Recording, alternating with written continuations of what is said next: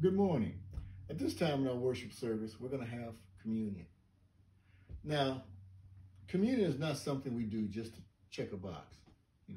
Announcements, songs, opening prayer, communion, Joe's lesson, Greg's after message, closing prayer.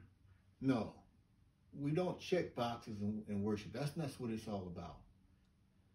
Especially with communion, we don't just check a box. Jesus doesn't want box checkers. He wants followers. And what we do is we don't do a ritual. We don't do rituals, especially with communion. Now soon, Joe is going to come and deliver a message that's been inspired by the Holy Spirit, I'm sure, and we need that. But Jesus, the Son of God right now, is the star of the show. And he's the one we need to give our utmost attention to, our concentration to. Today, I want to briefly talk about two parts of communion, the bread and the wine. Communion is not something that can only be done on Sunday.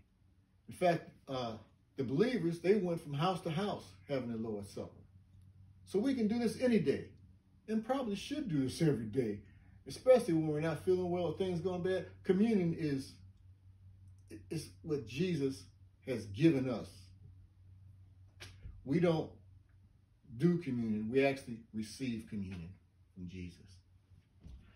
On the bread, it represents Jesus' body. You find that in Matthew 26:26. Now Jesus, he's the healer. He heals our weaknesses, our body weaknesses, our sicknesses, and our pains. And the bread represents his body.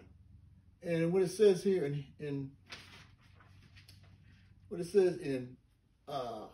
1 Peter 2:24. Let's turn to that. You know what? He personally carried our sins in his body on the cross so that we can be dead to sin and live for what is right. By his wounds, we are healed. So those stripes he took, those beatings he took on there, I'm sure most of y'all saw the Passion of Christ and you saw how his skin was ripped off. That was done for us, to heal us. That's what it was all about, to heal our sicknesses, our weaknesses, our diseases. That's what he did that for. Now, there's also the wine we have now, which represents Jesus' blood, which you'll find in Matthew 26:27-28. Jesus, in this case, he's a cleanser, the forgiver, the unifier.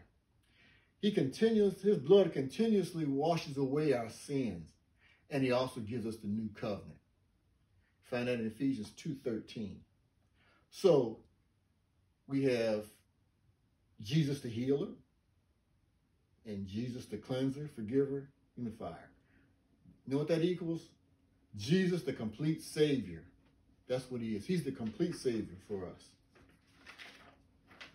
Hebrews 10, verse 11-18 says, under the old covenant, the priest stands and ministers before the altar day after day, offering the same sacrifices again and again, which can never take away sins.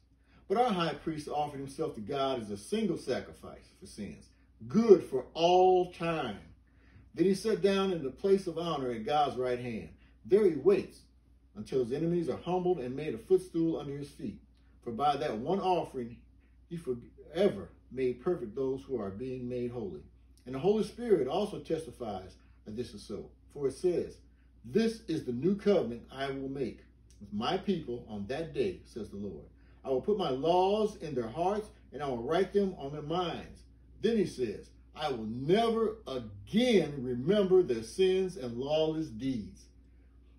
And when sins have been forgiven, there is no need to offer any more sacrifices. Jesus has done it all. He's the complete Savior.